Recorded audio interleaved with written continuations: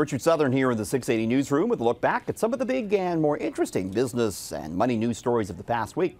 It was a winning week for the TSX, Canada's main stock benchmark, up more than 100 points on the week. Did see the price of oil and gold move higher in the Friday trade in response to those U.S. airstrikes on Syria. A little bit of nervousness had investors buying gold, which is the traditional safe haven. Well, we found out this week that the Toronto housing market got even more scorching in March. The average price of a house here in the Big Smoke up another 33% year on year in March to $916,000. That's the average price. The average detached house in the 416 pushing $1.6 million. Policymakers, it seems, may be getting ready to act to try and cool the market.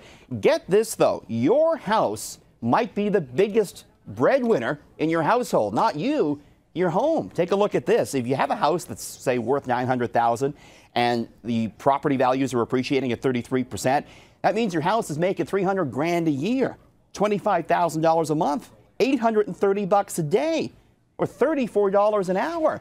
Your house could be among the top 1% of all earners in Toronto. Well, the razor business in focus this week. It's going to get cheaper now for you to get rid of that 5 o'clock shadow. Gillette is cutting the price of its men's razors by up to 20%. And the reason is the company, which is owned by Procter & Gamble, has been bleeding market share to cheaper online competitors. Gillette held a 70% market share back in 2010. Since then, though, growing beards has become hip, and upstart online competitors like Dollar Shave Club and Harry's disrupted the scene. Both of those companies sell razors and replacement blades for only dollars a month. So Gillette cutting prices to try and keep pace. All right, finally, it can be yours for $130.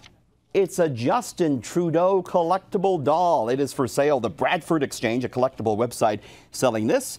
It's described as fully posable. Comes with a custom-fitted overcoat, pants, shirt, and tie. The doll speaks. You hear some of Justin Trudeau's famous phrases.